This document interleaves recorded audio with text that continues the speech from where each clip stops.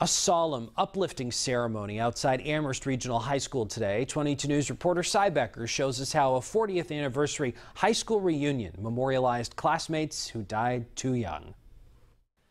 The Amherst Regional High School class of 1977 planted a seedling shade tree, a black gum tree, in memory of classmates who've died.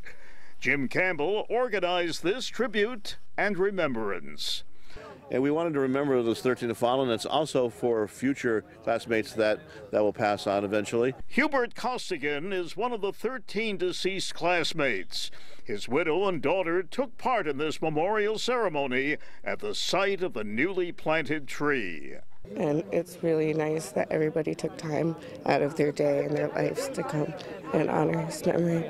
It's a beautiful tree. It will bloom forever in memory.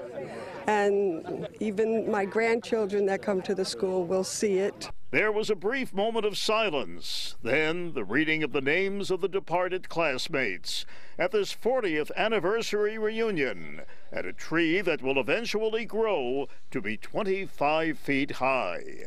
Cy Becker, 22 News.